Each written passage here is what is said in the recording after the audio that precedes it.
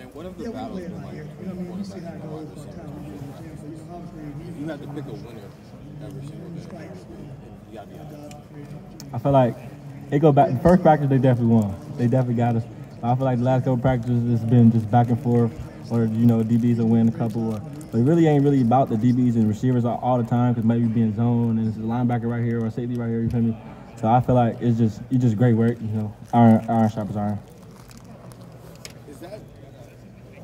I guess like obviously the wide receivers have built a reputation over the last 4 or 5 years, and the cornerback room seems to be getting back to that. Can you feel the back, like you talk about the back and forth in that situation? Does it actually feel like an iron sharp as iron situation now versus maybe? And I know you weren't here, but just in comparison to what you maybe were seeing when you were being recruited there a couple of years ago. Definitely. Yeah. I think the competitiveness has ramped up this year, especially this spring. I think just the competitive spirit and everybody just went up, and everybody just feel more hungry this year. So I feel like everybody just competing hard and just trying to just be the best they can be every day.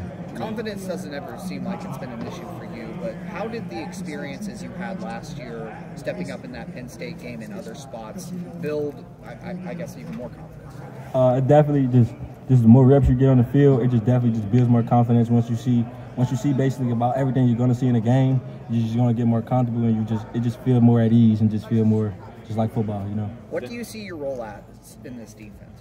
I think just a guy that can play anywhere in the back end, just a guy that can, help in special teams wherever they need me at this year. Just go out there and just give it my all.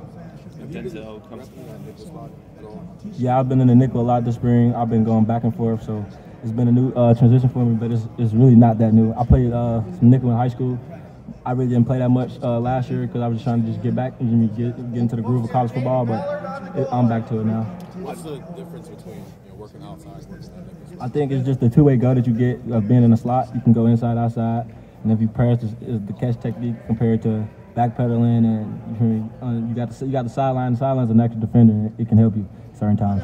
Obviously, it's a great thing for Denzel to be back, Jordan to be back, Gibson obviously still here. But for you, how do you navigate that with those guys being back and you trying to stay, the next step in your high state career? I think it's just about just me pushing them and them pushing me. Last year, it was about me just learning, and they was just helping me as the older vets, and now we all back again. So it's just like, this is more like, I think it just gives me a chance to learn more and just watch the vets. Like Denzel's been about to be a full-year starter. That's big, So just watching everything he do, how he prepares for practice, how he prepares every day, this is going to help me in the long run. Has patience been your long suit since you've been alive, or have you had to learn a little bit about patience in the last couple of years? I think you understand, just like what you were just talking about there, sometimes watching others do it.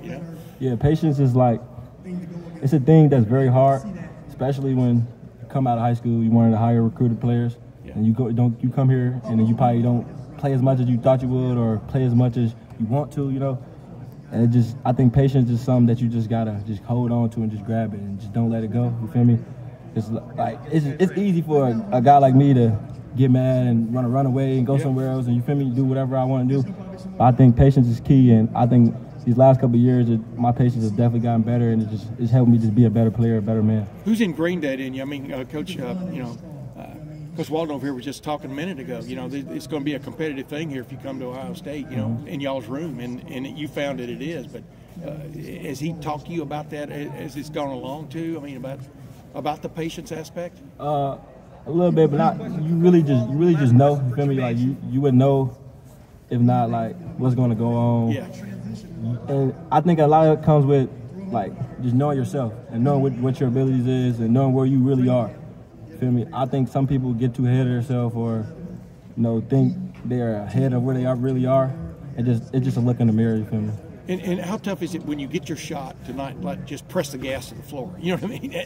And you just gotta go in there and do your job. Yeah. I feel like that's the only thing that should be on your mind once you get that chance, is go in there and do your job. Because the worst thing that can happen, just go out there and just do your job. You feel me? Yeah. That's all I got for that. Well, when I say Jeremiah Smith, what's the first thing that comes to mind? Freak. Athlete, he big, strong, fast. It's like a lot of the same things you see in Marvin, but not the same. He's kind of younger right now, but yeah, freak.